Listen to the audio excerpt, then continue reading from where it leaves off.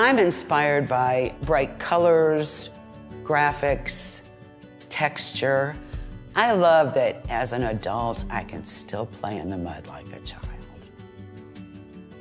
I'm Nancy Mehrpad, a senior executive assistant in the president's office in Atlanta, and I make pottery.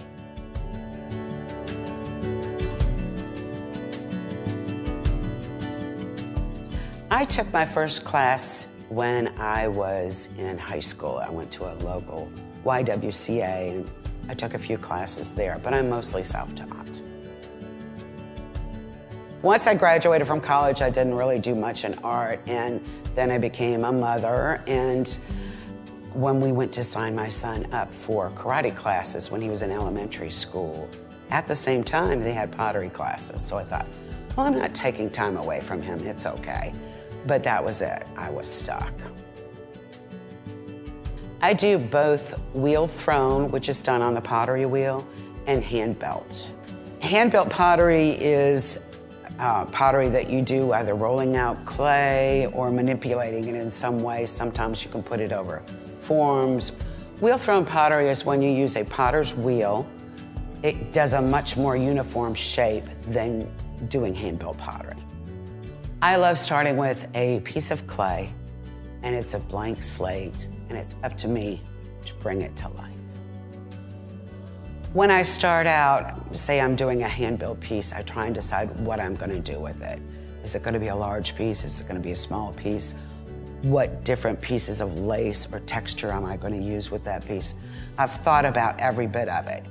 Over my lifetime, I've made thousands of pieces. I can't really put a finger on it. I've made everywhere from large decanters, large vases, large bowls, down to small little Christmas ornaments, and I'll even take little spare pieces of clay and turn them into magnets.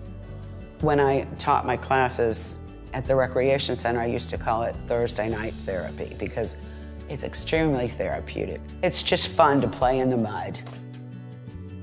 My pieces all are very time consuming, probably at least a week to do from beginning to end, so you can't rush the process.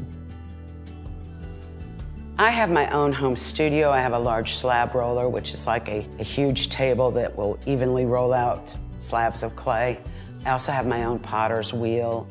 I go to a local potter studio, and they do all my firings for me.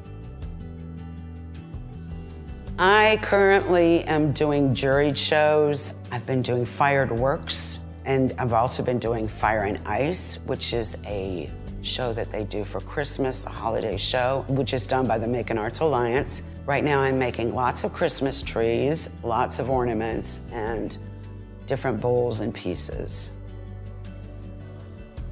I really enjoy sharing my work with others. I actually received a text from one of the people who had purchased one of my pieces, and she took a picture of my piece in her kitchen.